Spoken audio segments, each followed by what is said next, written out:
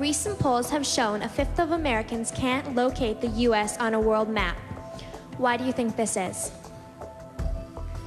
I personally believe that U.S. Americans are unable to do so because some people out there in our nation don't have maps, and I believe that our education, such as in South Africa and the Iraq, everywhere such as, and I believe that they should, our education over here in the U.S. should help the U.S. or should help South Africa and should help the Iraq and the Asian countries, so we will be able to build up our future for our children.